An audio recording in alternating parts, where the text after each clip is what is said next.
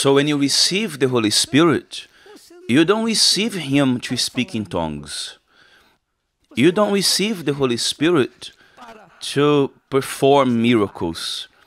We don't receive the Holy Spirit to be able to say to others, look, now I have the Holy Spirit.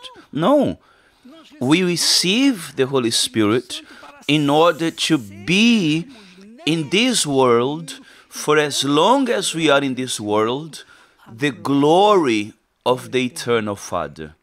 This is too great, too glorious.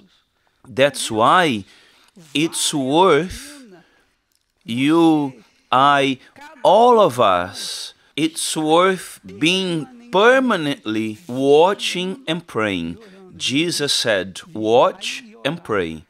You see that prayer is extremely important, but watching is even more important because you have to be attentive to any movement that the world may cause, things that happen in society.